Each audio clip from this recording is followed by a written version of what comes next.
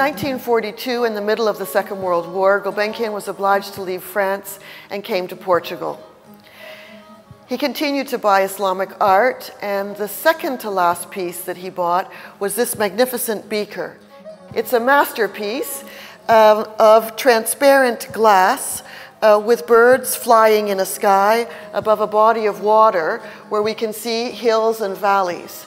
And it's a visualization of the poem, the Sufi poem, The Conference of the Birds, in which the birds of the world unite to choose a new ruler. The hoopoe bird suggests that they go in search of the mythical Simorg. Each of them represents a human weakness that prevents humanity from achieving enlightenment. Along the journey, which is very difficult and arduous, some of the birds are forced to abandon the trip. At the end, there are just 30 birds left, and they are disappointed when they discover that the Simorg is not there. But when they approach the lake nearby and look into the water, they see their reflections and realize that the leader that they have sought is none other than themselves. For in Persian, the word Simorg is 30 birds, and so there's a play on words.